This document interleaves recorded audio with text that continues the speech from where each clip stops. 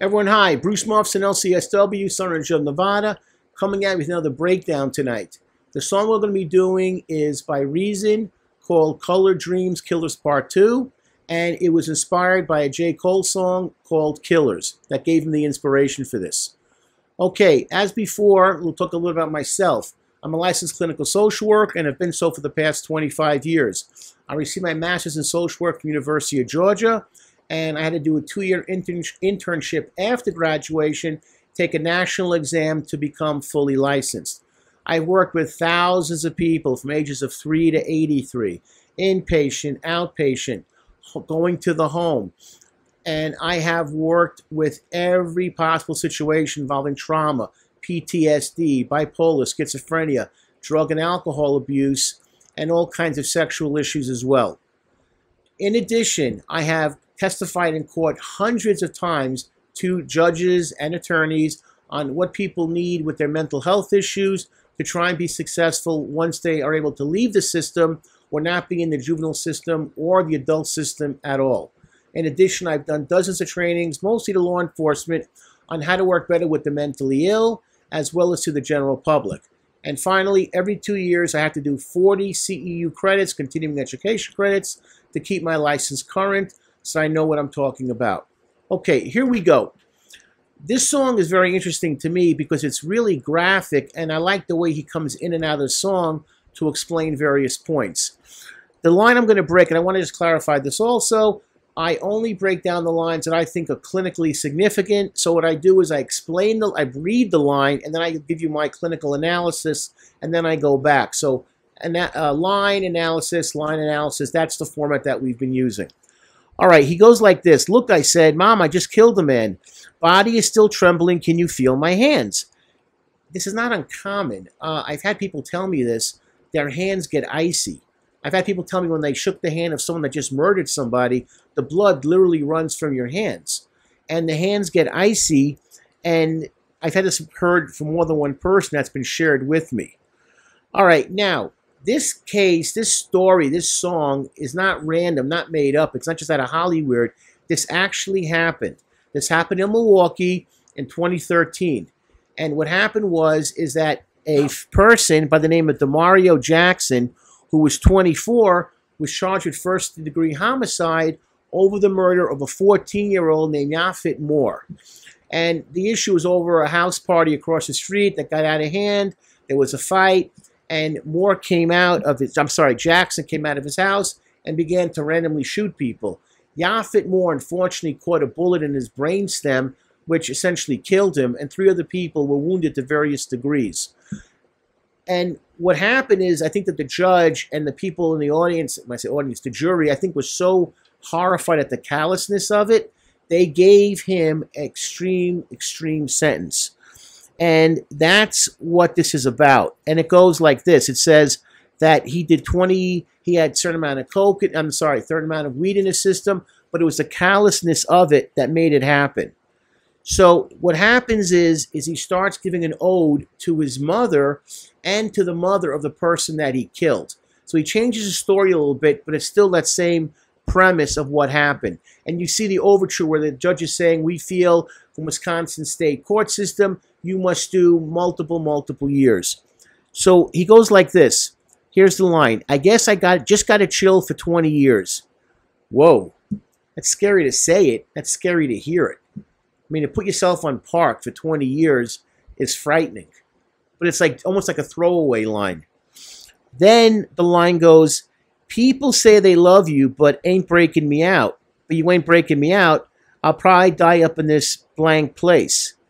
Yeah, I've had people say this to me.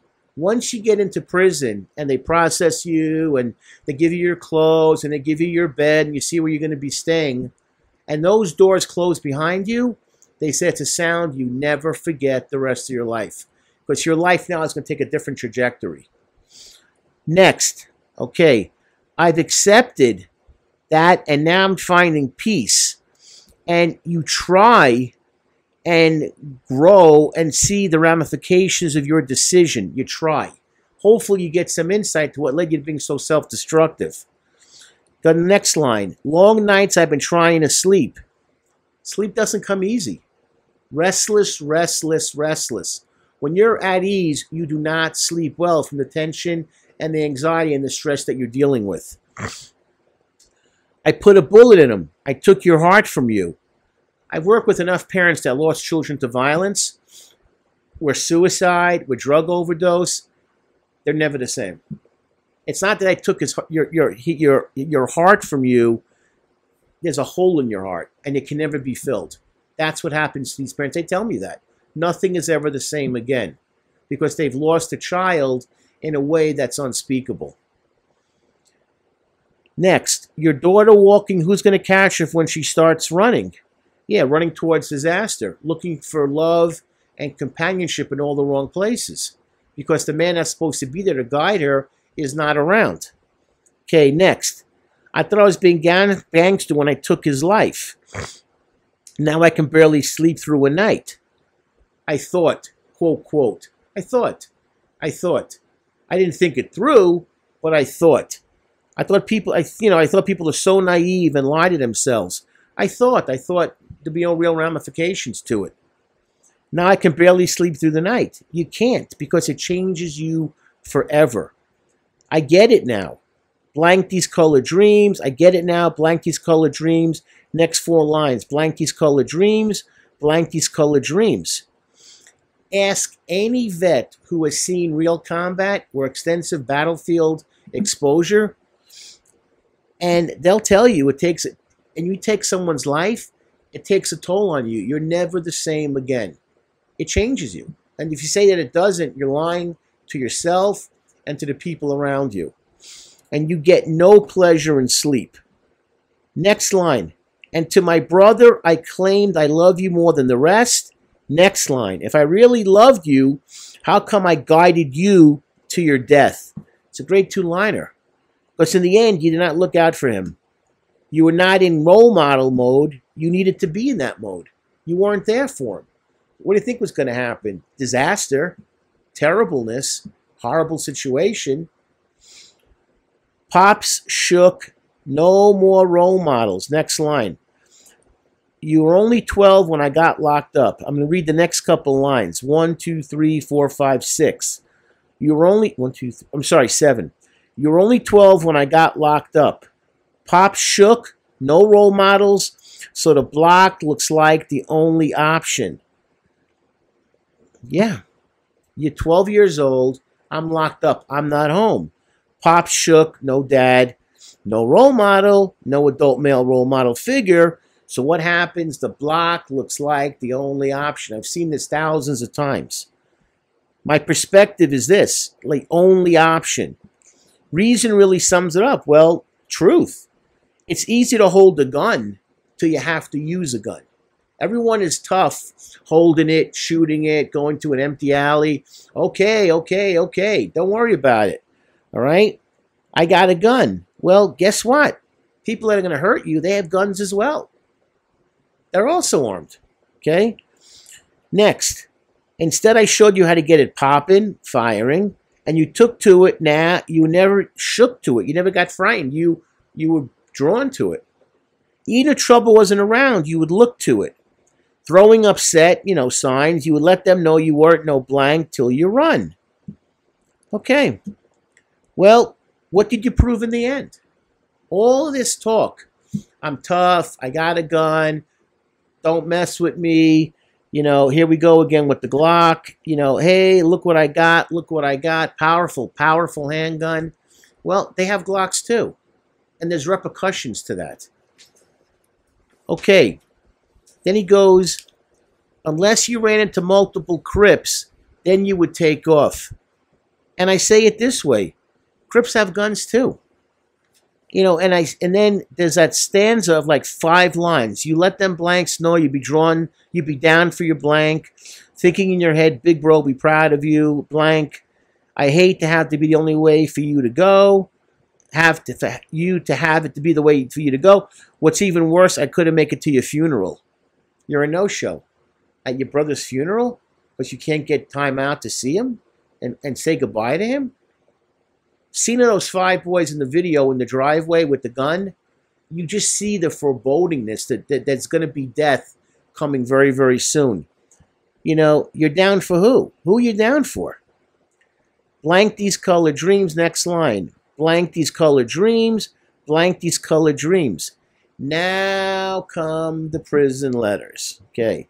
How many parents have shown them to me? I've sat in living rooms. I've sat in kitchens. People say, Bruce, take a look at this. Bruce, take a look at this. I see the inmate's name, his numbers, his identity. Okay. I'm sorry. I made a mistake. What have I done? Send money. That's what you start to read. I messed up. I'm on medication now. I'm getting therapy. I'm learning how to control my anger. But I've been in those houses, and it's a horrible, horrible thing to sit through for me, let alone the parents, or mostly the moms of these young men. Then it goes like this. I know you feel like a failure to all your peers, Mama. That line is so powerful to me because that does happen also. I've seen it so many times. If you go to church, synagogue, mosque, Buddha, I don't care what religion you are. There's thousands of them. But I've seen this so often. If you're an active goer and your kid's dysfunctional, you start to disengage. You start not to get involved because you don't want to keep on saying things like, yeah, my son's on parole. My son's on probation. What's your son up to? Oh, he's getting married, third kid, buying a house, going to grad school, starting his business, became a union plumber. Bad, man. Oh, they're going to Disney, taking me to Disney with the grandkids. What do you got to say? It's all negative. And then he goes like this. They let me out this second. I wouldn't even search for you. Because he's thinking, I think I am unlovable. You know, wrong. No normal parent thinks that way. You didn't have a real relationship. I got kids. Did they make me crazy? Absolutely.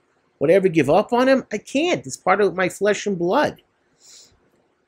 Then it goes like this. I get your letters and I wonder how you still love me. You care so much. I'm going to go back to one ahead of it. You care so much you would kill for me. I get your letters and I wonder how you still love me. Next line. You say you pray every night and you still feel for me. And blank, if you could, I know you probably would do this bit for me. That's how parents feel. I've sat in these rooms. I've talked to these parents with these grandparents, these not kids anymore, and that's what they'll say to me. This is how parents will always feel. I've had parents say to me these very lines to me. You know, I pray for you. I love you. I still feel for you. I would do the time for you if I could. And you know what they sometimes will say to me? Can I pray with them? Or can I pray for them? And I'm like, look, I'm going to go to synagogue this week and I'll throw in some prayers for them. I mean, I have a list in my head of different people I pray for every time I go. That they should just find some relief, find some happiness. And they cry in front of me. And I end up saying, here's a tissue. You want another tissue? You want another tissue? I leave the house to go to my car. It drains me. Sometimes I got to stop and just sit on the park bench for a few minutes just to decompress. All right, then it goes like this in the end. It says, blank these, and you get, choking. He felt boxed in. Not an uncommon way to feel when you first go to prison. A lot of times people are going to attempt suicide because it's such a scary change in life to survive, particularly when he said, I'm just going to have to do 20. He's saying it, but he's not really feeling it. And you first get into that prison for a long sentence, it is terrifying. Now, I want to just add some things. It's a great song because it's honest and real. And it's the truth. Him walking in and out makes it even more visceral and impactful to me. Question I always have is, when does the cycle break? And when do you make the changes to improve your life? I read the comments, hundreds of them. Great song, real, this is what rap should be. It's not fake, it's not false. This is the truth. Okay, are you going to make changes in your life to be productive and get away from that? That's what the video is supposed to mean to me. I'm going to make changes. Dads, if you're not there, the streets are seductive and they're always there and they will always eat your kids alive. Trust me, I've seen it hundreds of times. Just an endless meat grinder. Great song again, great message. But are people watching this breakdown really listening? Good luck. God bless. And God bless out there. And please, no more weeping, shattered moms. When I saw that mom picking up that envelope with the prison letter, bothered me. And people go through this for years and years and years. If you love your mom, don't do it. If it's the heat of the moment, learn to back off. That's all I'm saying. You know, a senseless act over a fight when all you had to do was just walk away from it, go back into bed, get a drink of water, call the police. Couldn't do it. Young man's life doesn't end before it even begins. He's the ripe old age of 24, and 3 other people are walking around with bullet pieces in them for the rest of their life. And their PTSD and their anxiety and their depression and their trauma is never going to go away. It's crazy. And you look back on it, people say things like, well, coulda, woulda, shoulda, I wouldn't have done things differently. I'm sure DeMario thinks about that all the time. But guess what? Yafet Moore doesn't have that chance. It's over. So please, think, make the right choices, and break the cycle of dysfunction and violence. Bruce Mofson, LCSW, Sunridge, Nevada.